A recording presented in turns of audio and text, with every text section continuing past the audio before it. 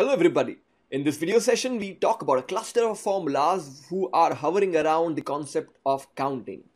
So we have before us a couple of formulas called count A. A stands for all, count blank, as the name suggests, it's going to count the blanks in a given array.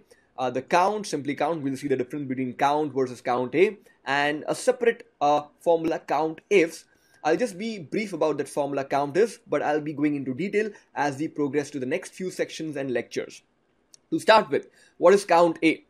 If I double click on this cell containing 7, notice count A is a formula which has just captured an array, a series of values, and is just counting the cells which has some sort of content inside them. So for example, there are 4 plus 3, in total 7 filled up cells.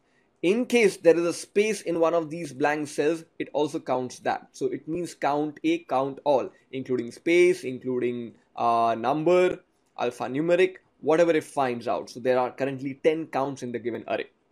Compared with count A versus count is a formula which only counts the specific cell instances where numbers exist.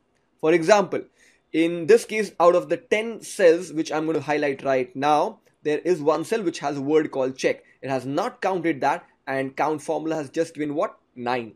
Of course, goes without saying that if it's a blank cell, it will not be counted. So it counts only the number of cells which has numeric values inside them, number stored as number. Now, on the other hand, a formula count blank, quite often used to find out whether in a given series of data, how many cells contain nothing. So count blank, as I double click on this digit 3, it says in this array there are in total 3 blank cells. And by the way, in case there were any space, it will be counted as a non-blank. In this case, hence showing you answer 2. Now, often it also does happen that you wish to count based on a specific criteria. Although I'll be talking about COUNTIF formula in greater detail later, but right now just want to give a brief overview.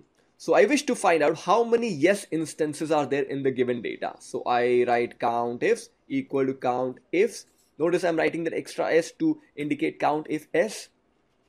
From our discussions on shortcut key, I'm pressing Ctrl A, and it tells me I need to choose a criteria. So criteria is going to be the letter yes, and the criteria range is going to be the entire range where possibly yes can be found.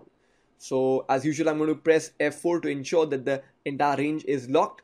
So criteria is yes, and criteria range is the entire array of values which contains yes, no, all mixed up.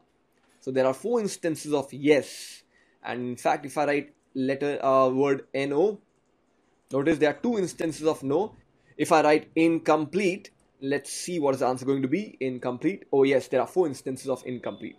So this is just a cluster of formula which talks about count, and now you know the difference between all. So as we progress with some more project data, we will be differentiating and using accordingly.